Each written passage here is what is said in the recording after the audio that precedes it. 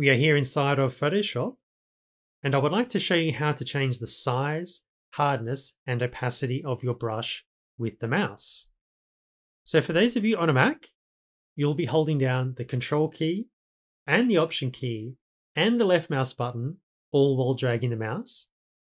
For those of you on a Windows machine, you'll be holding down the Alt key and the right mouse button, all while dragging the mouse. Now, I frequently see reference to a second combination on Windows that involves the addition of the Control key.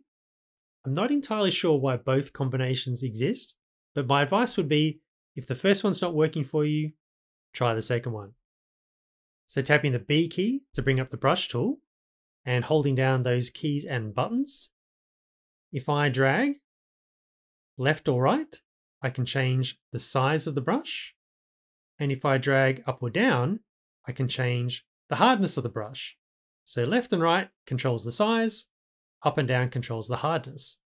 Now that's kind of all of the directions, right? So how could we possibly control the opacity? Well, to do so, we would need to make a change to the preferences. So here on a Mac, Photoshop, Preferences, Tools. For those of you on a Windows machine, you'll find these preferences at the bottom of the Edit menu. Now this option just here, Vary Round Brush Hardness based on HUD vertical movement. If I turn that off and choose OK, dragging left and right still controls the size, but dragging up and down now controls the opacity. So the important thing to note there, guys, dragging left or right will always change your brush size, but dragging up or down, you need to decide whether you want that to control the hardness or the opacity.